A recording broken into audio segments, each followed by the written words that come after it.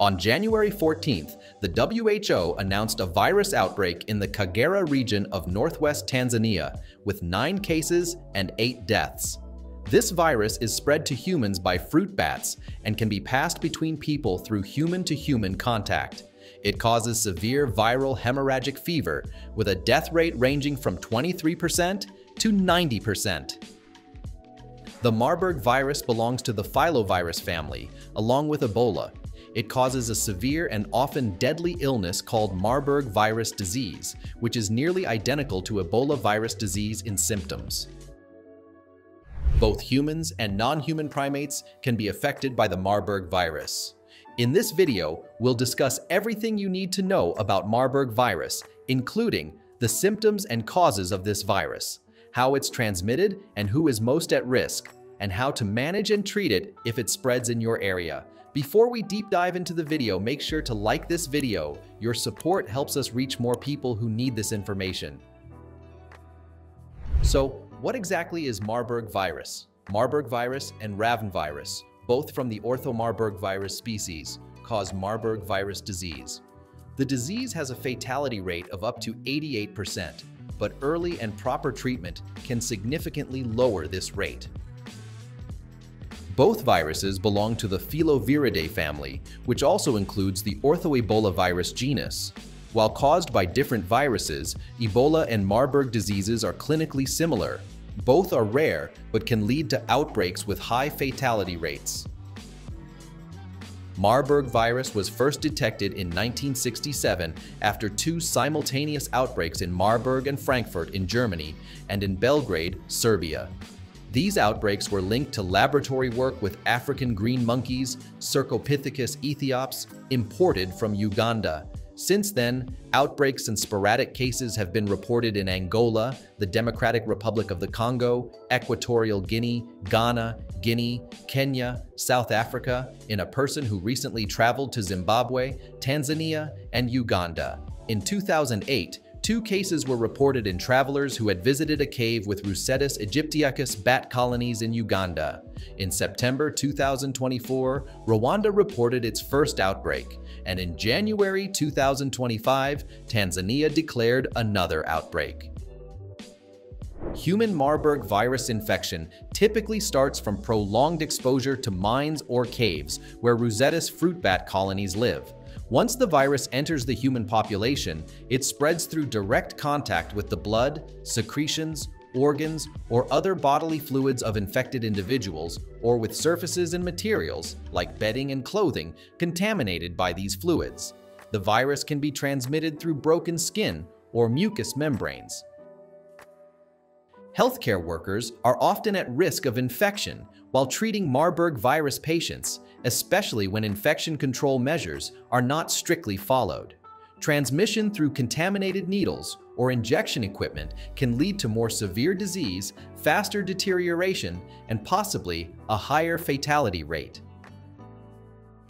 Burial ceremonies where people come into direct contact with the deceased's body can also spread the virus. People cannot spread the virus before showing symptoms, and they remain infectious as long as their blood contains the virus. The incubation period ranges from 2 to 21 days. Marburg virus starts suddenly with high fever, severe headache, and extreme fatigue.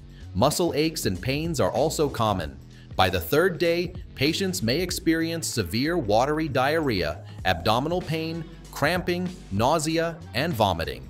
A non-itchy rash can appear between 2 and 7 days after symptoms begin.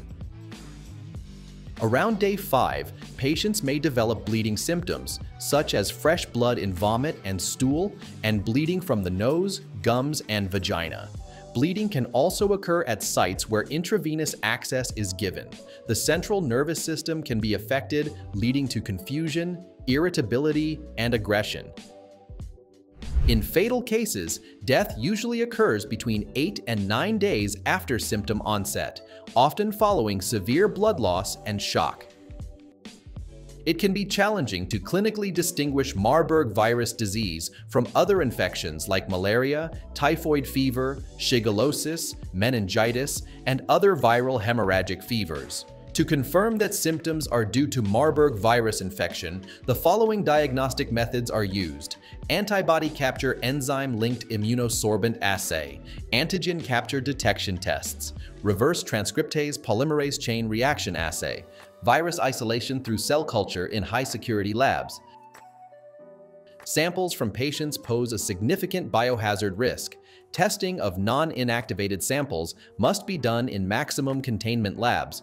When transporting these samples nationally or internationally, they should be packed using a triple packaging system to ensure safety.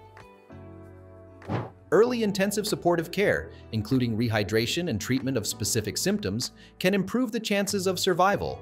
Currently, there are no approved vaccines or antiviral treatments for Marburg virus disease.